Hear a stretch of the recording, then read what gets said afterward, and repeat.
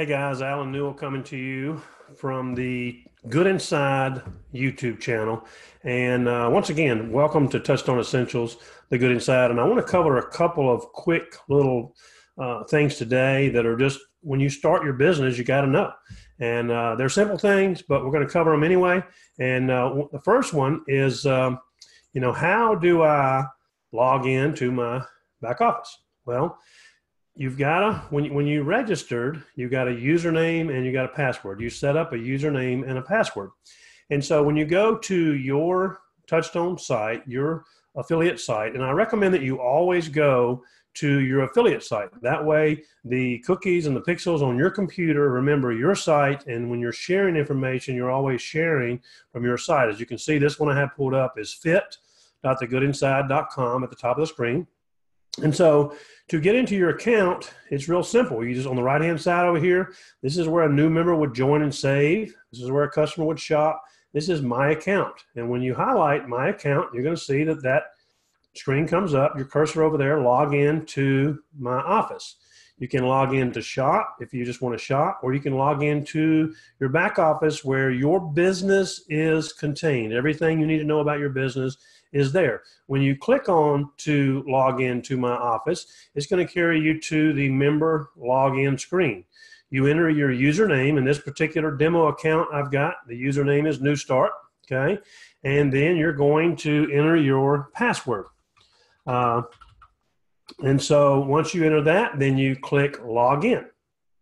Really simple. If you're not a member, it'll ask you to join today. But here you're going to click log in. When you log in, it's going to carry you into your back office where you've got lots of information back here. We're going to cover this information on a later video. Okay. Now, the second thing that I wanted to cover is customer support. Oh my gosh, I want to log into my back office, but I have forgotten what my username and password is. So I need to contact support. Well, we have an amazing customer support team, customer support channels, and there's 3 ways to contact customer support. And the best way, in my opinion, during business hours is the chat bar. In the bottom right-hand corner of the screen you're looking at right here is chat. Now, that's just much quicker and much easier to use because you're going to be put in a queue and they can work with you and chat with you while they're doing other things. It's really simple. You just click on the chat. The little chat comes up. You enter your name, email address, and the message you want, and you click Start Chatting. It's that easy. Then you've got a paper trail of what you've said. They've got a paper trail. Everything is there. You can log in using Facebook or Google+. Really simple. This is the #1 way I recommend you use or contact customer support because it's the fastest and easiest way to get your questions answered. Once you get into the chat, if I put my information in here, I can then say, hello, I am making a support video. Okay, then I click Start Chatting. What's going to show up is it's going to tell you where you are in the queue. Right now, I'm queue #1. I know a lot of times we call in and somebody said, well, I sat on the phone for 5 minutes before they got to me. Well, here I know that I'm #1 in the queue, which as soon as they're off with their one they're talking to now, they're going to contact me. Okay. At the bottom, you can add information, you can attach files, you can do different things, you can option, and you can end the chat. Okay. So I'm going to end this chat because I really don't need to chat with them. It says, do you want to end it? Yes. The second way to contact customer support, if you scroll to the bottom of your website, you'll see the phone number there. Here it is. Phone number for U.S. and Canada, Great Britain, Europe, different, and it's 919-900-4300. So that's the second way to contact them. You can call and you're going to maybe put on hold for a minute or two. No big deal.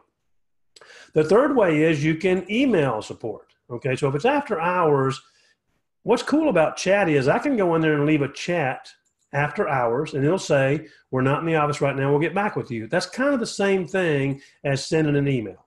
If I'm not in a hurry to get a response, if I don't need something right this second, if I'm not looking for my username and password when I log in, I can just click compose an email. And then for there, I have their information saved in my contact list. So I'm going to start typing in support, and there it comes up.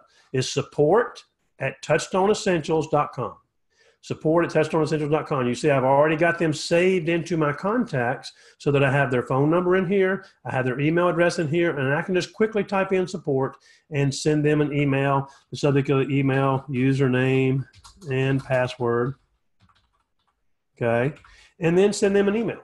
Okay. So 3 ways to contact them. I recommend chat number 1, email number 2, and phone calls number 3. I just think that those are the quickest and easiest ways to do that. So 2 simple things: how to log into your back office, how to click in and go there, how to contact customer support.